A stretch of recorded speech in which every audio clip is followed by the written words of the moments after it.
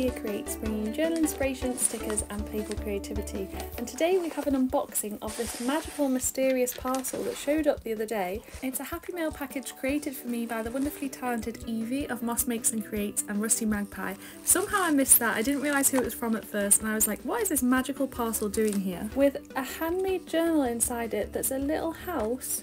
And when I tell you this thing is filled to the brim with magical bits and bobs, look at this. I'm going to show you a little bit of every pocket, because if I showed you absolutely everything in it, we would be here all day. There is so much love and detail packed into this that I actually shed a few tears when I was looking through it, because it just felt so special.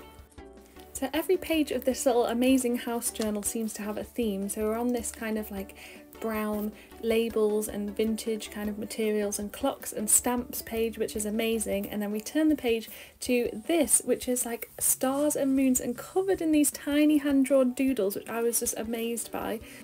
Everything on this page and in these pockets is kind of like celestial and magical and kind of astrological. Then we have these hand sewn pockets, yeah, of like all these little sparkly stars, and then in here there's a whole kind of garland of sparkly stars, and I was just so in awe, and we're only 2 pages in. Everything is so wonderful, and I'm already having so many ideas for like how I'll use all of these bits in my journal spreads.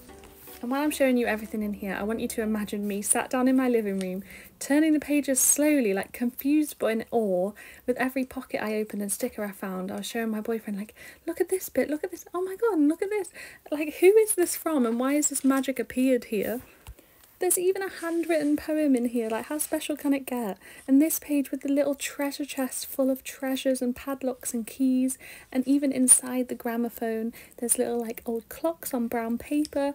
Every detail of this page is so pretty. I think this one, it's hard to choose, but I feel like this might be my favourite page, because you've got all these vintage details on one side and then this magical witchy page on the other side, with a tiny little shelf of so many jars that I can't wait to use, but I also kind of want to keep on the shelf because they just look so cute. I'm going to have to use some and keep some in there because it's just wonderful. It's like a little doll's house in a journal.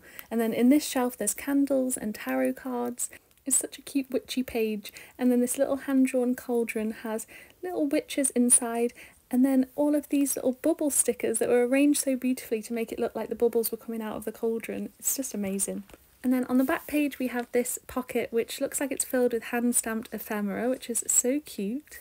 This seems to be like a dark and magical apothecary themed page, kind of a continuation from the one before with the cauldron, because we also have another cute little shelf, but this one's kind of spooky. It's got skulls in jars of different ingredients, and even little eyes. And if you know me, you know I love themed things and I love journaling in themes, so having each of these pages have such an obvious distinct theme is just so exciting to me. We also have a pull-out pocket of loads of washi tapes. Amazing. I didn't find that the first time. I realised the second time that you had to pull that out, so that was a really nice surprise. And then these pages are Christmas themed, another little themed world to delve into. So we've got so many little bits of Christmas ephemera. They're so cute, and I can't wait to use these for Winter Journal Challenge in December. And there's more surprise washi in this page too, with like a wintry Christmassy theme, and then a whole pocket full of ephemera and pattern paper of all these Christmassy things. And honestly, it feels right, because this kind of felt like Christmas had come very early. This is like, this parcel is an amazing Christmas present in itself. Look at all those Christmas bits in one little pocket.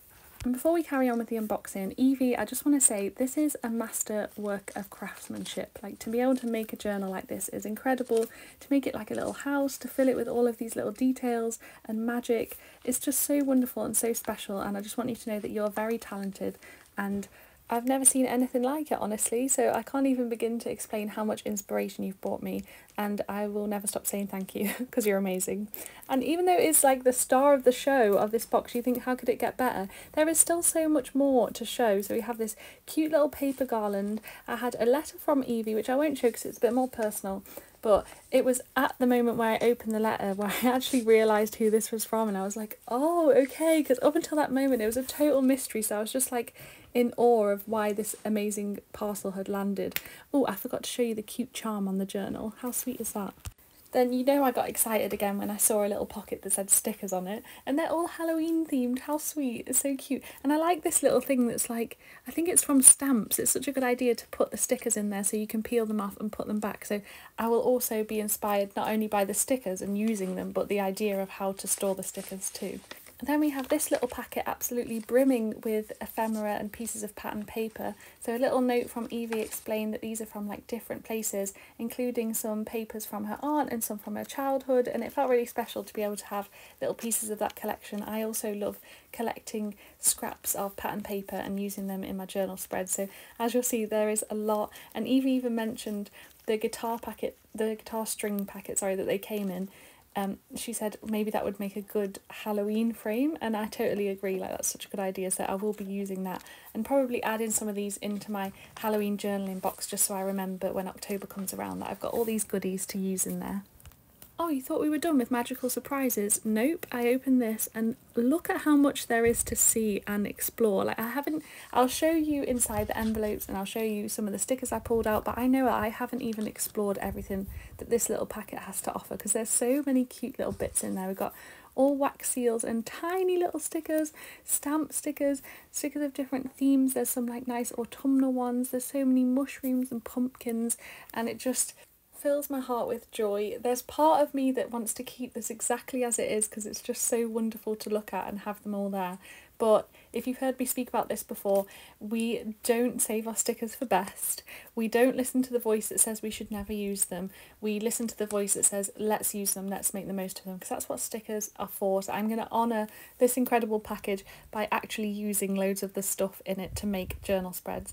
Oh, and look at all of the little doodles on this, by the way. All hand drawn. This must have taken ages. As someone who spends ages doodling stars and swirls and dots on things, I know that it takes a long time, so there's a lot of time gone into this. And as you can see, I wasn't lying when I said there was a lot to show you. So we have another pocket filled to the brim. This one is with note cards and little pages from notepads. I love how everything is organised into not only themes but into the little item types as well. There's a skull notepad which will be fun in the Halloween journal. A cute little fairy notepad that says don't forget to eat your peas, which I found funny. And then I think these are my favourite from the pocket. They're like little mice. That one's got like cookies and bread, and this one's got donuts and cakes. They're just so sweet. I really love them. And we've got things to do notepads as well. There's so much good stuff in here, and some washi tape hiding at the back. I'm obsessed with these washi tapes because I love Roald Dahl, and these ones are like Roald Dahl themed washi tapes. You've got the Giraffe, the Pelly and Me themed washi tape, SEO Trot, Willy Wonka, James and the Giant Peach, and they're amazing. I did my university dissertation on translations of Roald Dahl books into Spanish and Portuguese. I really love Roald Dahl, and I always have since I was little, and the illustrations by Quentin Blake are just their childhood to me. So to have these on washi tapes, which I've never seen before, is so cool. And there's also Nightmare Before Christmas washi tapes, which is something else that I love, so they'll be going into the Halloween journal. And it's not over yet. Last but not least, we have this magical little pocket of ephemera. We've got that beautiful moon, and then a lot of like autumnal themed things, little bits of lace. I love that peppermint sticker. We've got a little Halloween witch. I just love the nice eclectic mix of bits and bobs in here. A thing that I think people who don't journal wouldn't understand is that a collection of items like this, every little piece is like a potential journal spread that's kind of beginning to unlock in your mind. So this is kind of like a menu of things that you could make, and I think that's why it's so special, because it just contains so much inspiration. And then this is another little pocket that I missed on the first time when I opened it, and I realised this time when I was unboxing. It's loads of little sparkly bits and bobs and scraps from other projects that Evie said she keeps for things, and I think it's a really good idea, and I'd like to make some handmade paper with these sparkly bits sprinkled in. And we even have these like skeletons of old stickers, and look at the cute tiny writing. Evie, your writing is so nice. And I can't finish off this unboxing without mentioning how nice the tissue paper is that's inside here. I didn't realise, because it just looked so amazing, but this is all hand stamped, because it's the same stamps that I used on the front of this. And it's just so cute, so I'll also be using this, so thank you.